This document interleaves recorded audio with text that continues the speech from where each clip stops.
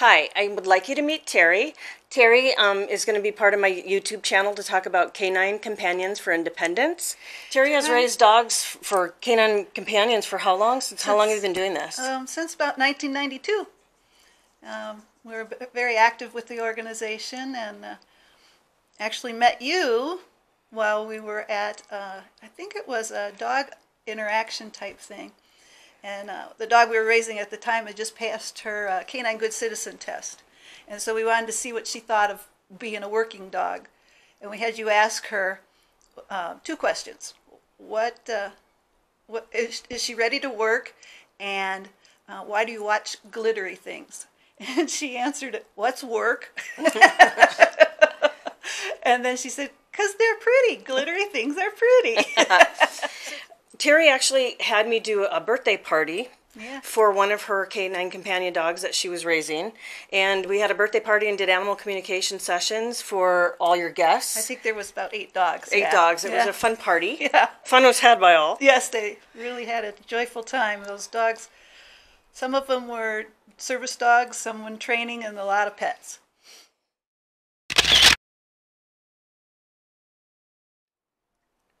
So Teri, how did you get involved with this group? So we had gotten into our house in 1990, my husband and I, and we got a pet Labrador soon after that. And we decided that we'd go to the Silver Bay Kennel Club Dog Show in February, not knowing what was there or anything.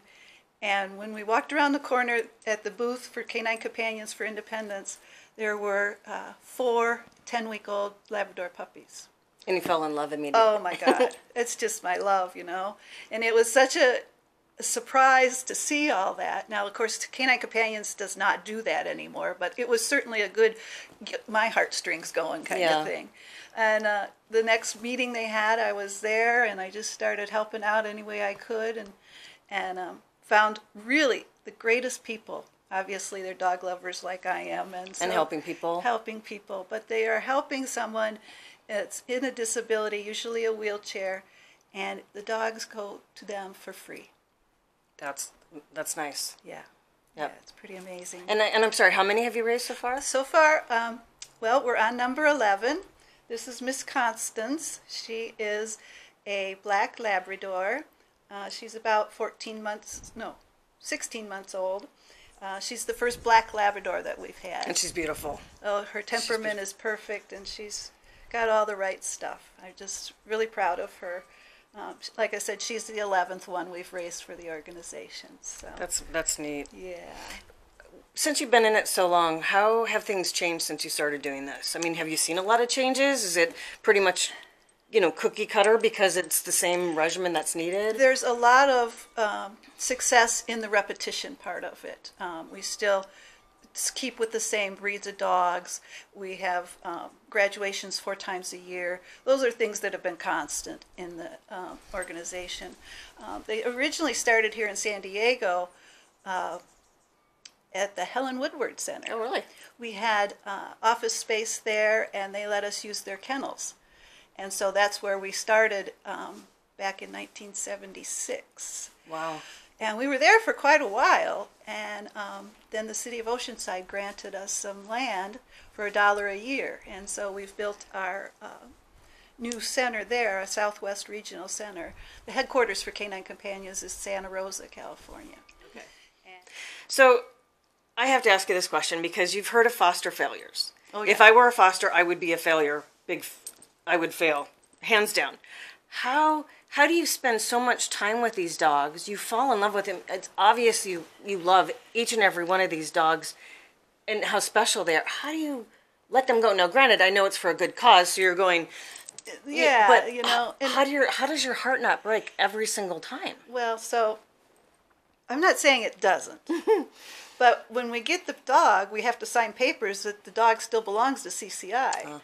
So you don't have a choice. So, yeah, that kind of makes it. I mean, you can take it to Mexico, but they're going to hunt you down, Tom, RV to Mexico. I can't say I give them up because they go to a family that I know. And if I don't know them, they become part of my family. Oh, that's neat. I mean, okay. The dog is met for a destination. I've already agreed to that and truly believe in that. Mm-hmm. Whether it's a distant person in a service dog position, or is it a family member that's living close to me? Mm-hmm. But our family has grown tremendously. And it seems like you stay in touch with all these. I try to. I try to. So I don't even think I asked you. How long does it take to train a service dog? In our world, we as puppy raisers have them from 8 weeks of age until about 18 months of age. And our responsibility is to teach them the basic commands: sits, down, stays, and socialize them. Take them to the grocery store, to movies, to museums, to, things that would be normal, so that they're not freaked out when they're with somebody in a wheelchair. And then they go to the school, and they're there for about 6 months. It's a long training. It's a long time. So they're a little over 2 years old by the time they're placed with the dog. How long do they usually work? Like how? Usually till they're 10. Yeah. So maybe 8, sometimes 12. Depending on their health or their or the ability demands. The demands of the person that has the dog. Their demand might increase by the person. Certainly. Maybe in the beginning, pulling a wheelchair was easy for a 2-year-old dog. Right. As you get 8, 9, 10 years old, it's not as easy. Harder. Yeah. So I've heard of many graduates have adjusted their life so the dog can continue to work. Maybe they'll get electric chairs so the dog doesn't have to pull or something like that. Yeah. But Labradors and Goldens, it's not unlikely for them to live 14, 16 years. Mm-hmm. So. Especially if they're healthy and and our breeding program's so good, and we always feed top quality food. So I have a question. Because they are service dogs, and obviously they have a job to do, they're helping people with disabilities and whatnot. Do they ever get to be dogs? Oh, heck yeah. Especially puppy raisers like us. We make sure they have some fun time. Connie would be probably running around this whole area if she didn't have her vest on. They seem to learn intuitively that is the signal that they're working. And she's at home, she's playing with our other dog. Yeah, they're wrestling around and she's chasing each other. And that's nice. Yeah, because sometimes I think people, because you're not supposed to pet service dogs, you're not supposed to interact with them because they're doing their job. So I think sometimes people think they never get to be a dog or have fun as a puppy or whatever because they're always working. So it's nice to know they are having fun then. Yeah, and even when they're assigned a service job, the people that are training them have all positive rewards in the training. And then when they're placed with someone, there is so much love for that dog that they're always probably over-adored. That's cool. As it should be. Yeah. So I know, at least I heard that service dogs are now helping PTSD people from the military. Yeah. So is that another avenue that opened up? It is, and Canine Companions was very, very honored in that the veterans, the VA Association, used a few of our dogs, like maybe 45 or 50 of our dogs, to test and implement the servicemen and women that do have the PTSD to see how our dogs would work for them. We've been very successful, and nice. It's a new way that we will be placing dogs. We've been blessed by the VA for it, and what will happen is the veterans can come to CCI to get their dogs, and then Canine Companions will make sure that the dogs are well cared for. They'll still be under our kind of supervision or right. So is that the case with all the types of dogs that help? So absolutely, they're always part of your organization. For CCI, that is what we do. Canine Companions retains ownership of the dog through its entire life. If it's a working dog, it will have medical coverage, and the employees check on the dog at least once a year. Sometimes it's more than that. And the people that are using the dogs as service dogs have to report in on a frequency basis. That's nice to know. And so they get medical care too. Yes. Oh wow, that's part of it. We've been very blessed with the mystery writer Dean Kuntz. Mm-hmm. He and his wife have set up a fund for the dogs if there's any extreme medical expenses that the graduates can use that fund. They call it the Trixie Fund. Oh, that's nice. Trixie was a dog that worked for CCI and was retired and then she went to live with Dean and Gerda Coons. Oh, wow. And so he did a whole bunch of books as Trixie telling the story. Oh, that's cool. It is beautiful. That brings up another question, though. So when they retire, so let's say somebody's one of the animals is a service dog for 10 years. What happens when they're no longer able to help that person? There's very many options. The people that have the dog can retain the dog. So as a pet? As a pet. It's kind of hard for them sometimes when the new dog comes in because they want to keep working and their heart and soul is still in on it. But that would be hard. It's not a demand requirement by CCI that they have to release the dog. They do have the first right to keep them. But then it's all their dime as far as the medical. Right. But they can also, dog can go back to the puppy raiser. And then we also have... So do you get second dibs? Oh, heck yeah. There's like... How many have you taken back? Yeah, I don't know. So far we haven't taken any back, but it's been... That's good. That means they're loved. Yes.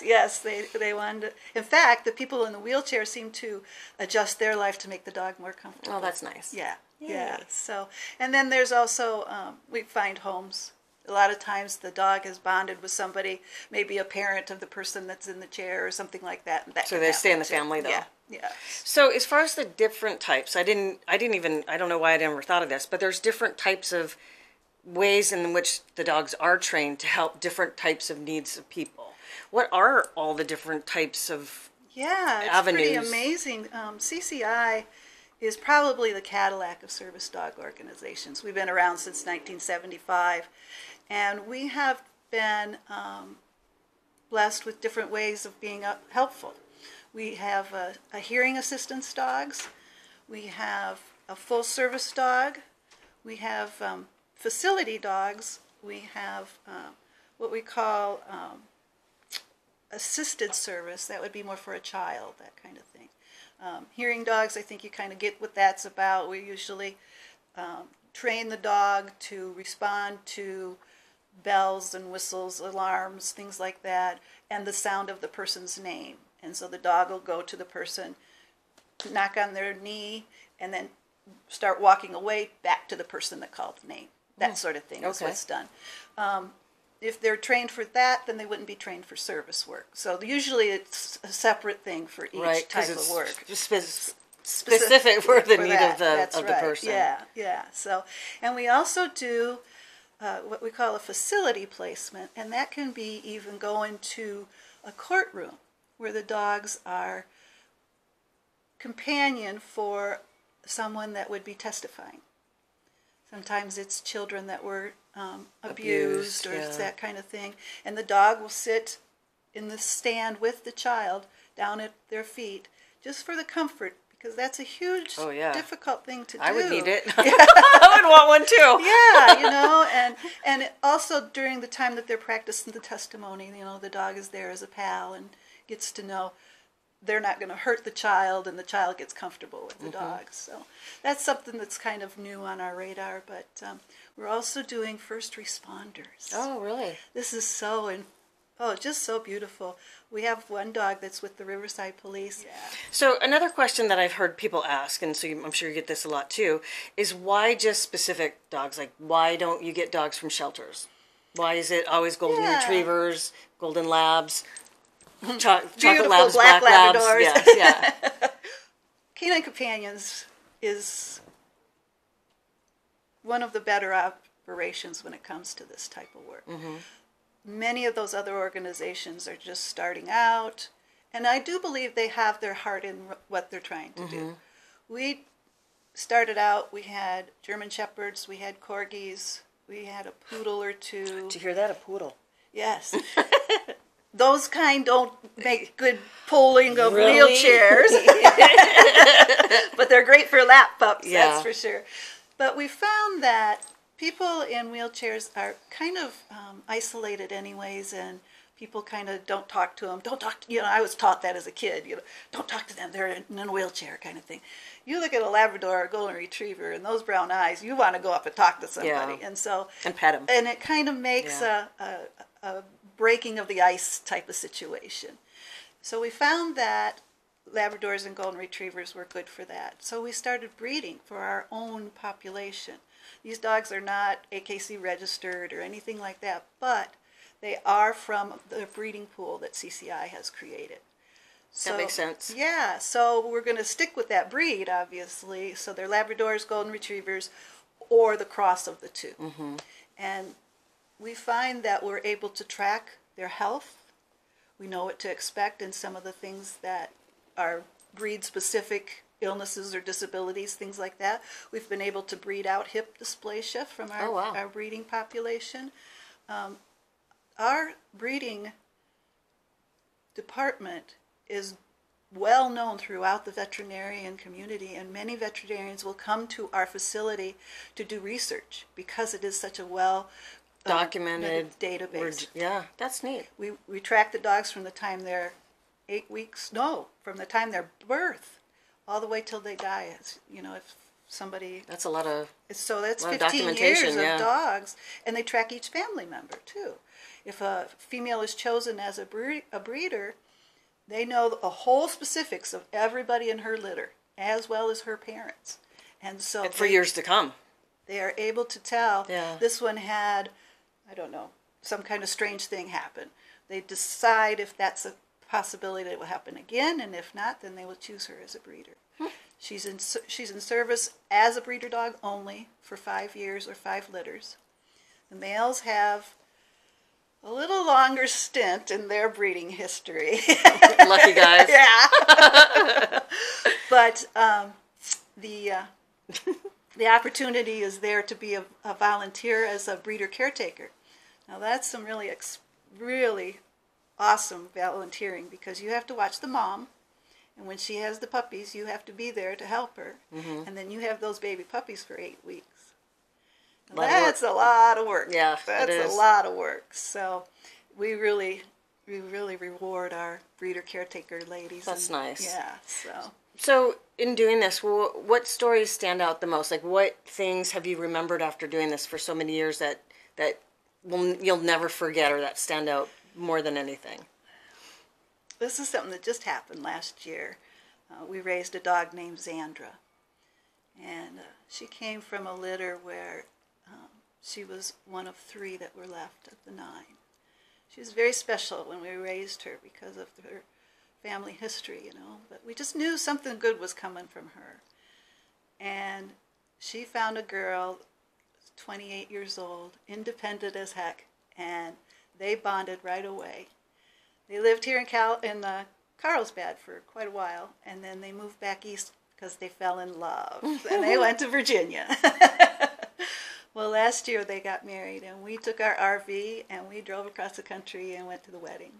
It was just a beautiful thing. They put us at the family table. Sorry. That's nice, though. It always gets to me. And, I'd give you a Kleenex if I had one. I've told the story enough. You'd think I wouldn't be that way, but yeah, Danny and Xandra were quite the team. They've been in some publications. They've also done some radio. She's a very avid spokesperson in regards to the disability community. She did a video with dancing, and she's really quite dynamic, and the dog just goes with her everywhere they go. On the airplane, the dog carries the ticket or the bottle, and when they get to the hotel, the dog takes the clothes out of the suitcase and puts it in the drawers. Wow. And she's just, she just ready to go. Danny says, let's go. She just, Did she remember you when you visited? When we saw her on the day of graduation, she just was over the moon happy to see us, which is part of her training not to get excited, but we're able to break the Sometimes rules you got to on do what that you got to day, do, right? Because I hadn't seen her in 6 months. They go to school for 6 months, and we don't see them at all when they're in school. So that was pretty exciting to have something like that happen. That is. Yeah. That is. Yeah.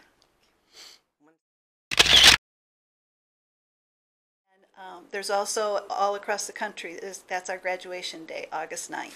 Now, can anybody go Absolutely. to these? Oh, so anybody can join? Yes. Oh, nice. Yes, it's free to the public. And you'll get a good idea about what our organization is like and what we do with our dogs, because there's 8-week-old puppies, as well as graduating service dogs at the graduation. Awesome. So if people want to get involved, there's volunteers. Yes. So you can volunteer. You can obviously donate. So Yes. where do they go to find out more information, to find out how to volunteer, to find out how to donate? Where should they go? We're at cci.org, O-R-G. CCI.org. Canine Companions for Independence.org, cci.org. Yes. Thank you so much, Teri, for Yes. sharing all your experiences. What you do is amazing. Your group is amazing, and she's